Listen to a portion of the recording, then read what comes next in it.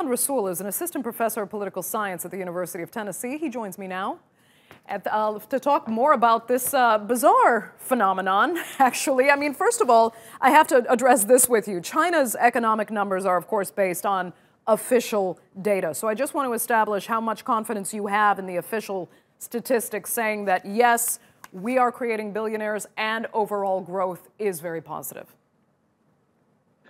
First off, thank you for having me. One of the things about the Chinese official numbers is they're astounding. In a world that is suffering through economic downturn, the Chinese figures are surprising. And even if we were to take them with a grain of salt, these are impressive figures. Even if we assume the Chinese growth rate is not at 6%, even if it's at 3.5%, that's still very impressive.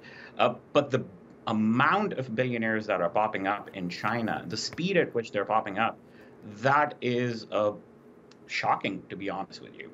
Right. And what is what's ironic about it is that, you know, at a time when billions of people are really struggling with the economic fallout from COVID-19, it, in a way, doesn't even seem fair to see so many billionaires created, especially in a communist system that's supposed to thrive on equality rather than kind of, you know, huge economic gaps like this.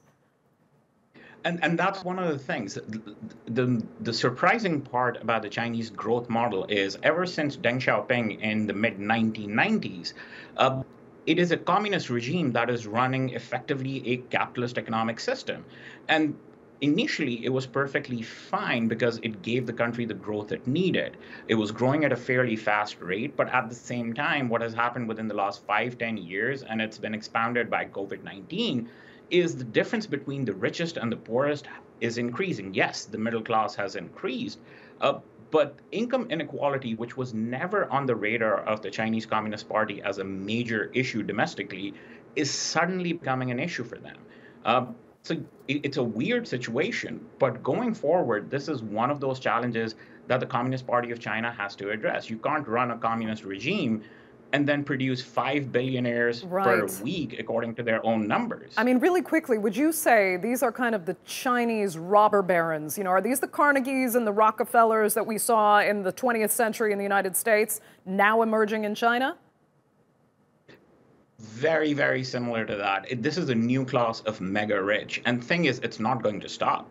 People like Jack Ma are there for the long haul. He has created a monopoly on essentially online trading, and he's into a bunch of different businesses as well, everything from payments to business growth. So yeah, we're looking at the formation of the new brand of Rockefellers or Carnegies or the Vanderbilts, but with Chinese characteristics. Right. And that's what's altering, I think, domestic politics of China, and that's a fairly large challenge for Xi Jinping. We'll see if it's sustainable. Okay, Adnan Rasool, thanks so much for joining us.